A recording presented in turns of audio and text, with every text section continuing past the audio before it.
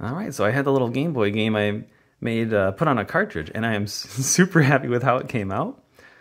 So I ordered it in two parts. One was the plastic and, the cartridge, and the other part was the label. I ordered them separately.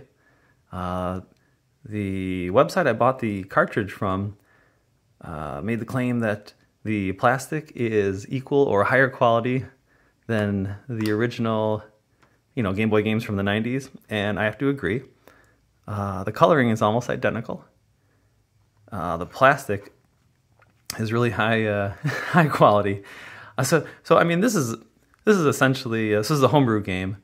Whatever, comparable to any other Game Boy game you could buy on a cartridge nowadays. And I have a few of them, and they are of varying quality.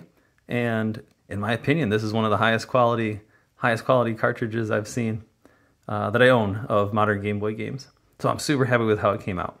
There are other cartridges that are more authentic in the sense that they'll say Nintendo Game Boy, like the originals do up here. This one just says Game Pack, which I'm fine with. And the old ones have, whatever, made in Japan, patent pending. This one just says made in China, which is fine. But really nice high quality plastic. And the game came with the person who prepared it, put my ROM on the cartridge there, so it's all ready to play. As for the label, there's lots of different places to order labels from. I have some modern cartridges that have labels that feel like they were printed out of someone's printer at home. Like it just feels like a very basic printed sticker label.